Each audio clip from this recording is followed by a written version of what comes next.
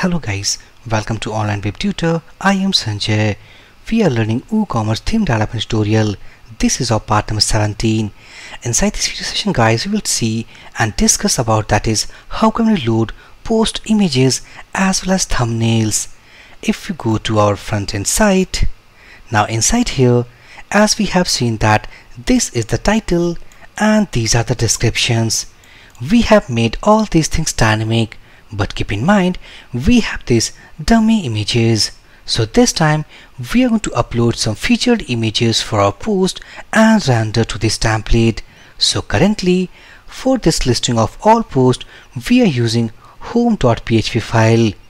So at this file we will work for these thumbnail images. So first of all we need to upload some featured images. Back to admin panel, post, let's say all posts, click on other post, edit, and inside this we will have a featured image section. Now here inside this post, if we go outside of this, and this is our featured image section. So what I will do, click on this set featured image. It will open a model. So either we can select from our media, if suppose we have several images already inside this media gallery, so we can choose any images from that, or we can upload from our system. So let's say that we are going to upload some images from our system. So click on this select files, and here I'm going to select some images. Let's say that I'm going to select this image, click on open.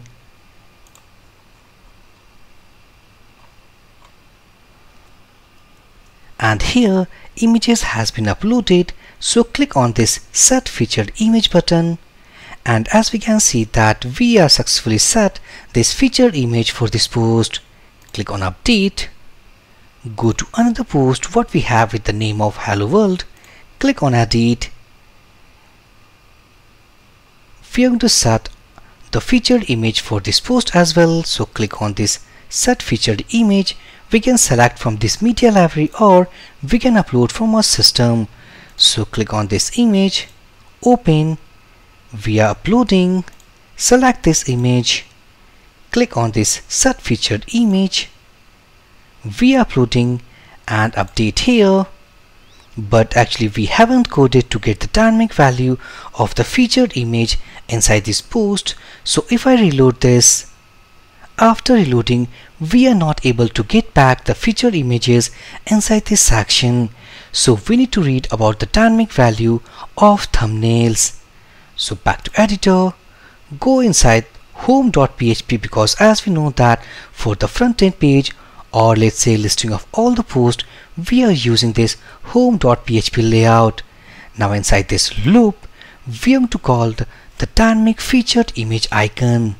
Now inside this loop I am to declare a URL variable. Simply we are going to read about the URL of our featured images.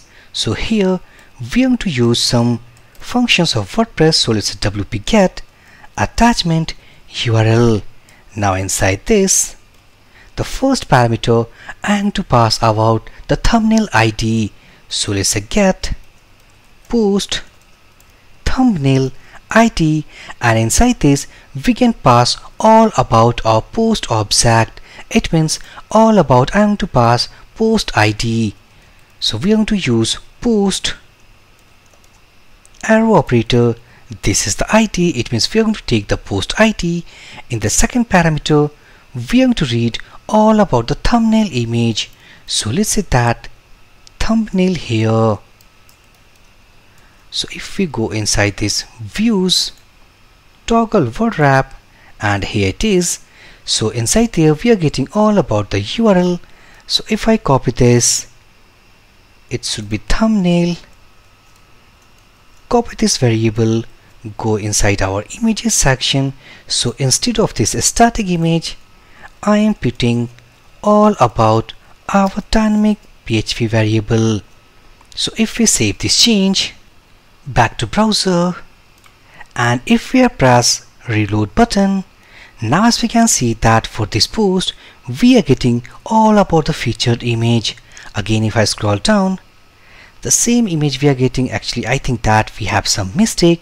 We will have some different images for this hello world back here, and we need to actually write this code after the post, because as we have discussed, that is the post is the increment loop. So here we need to write that. Go here, reload this page.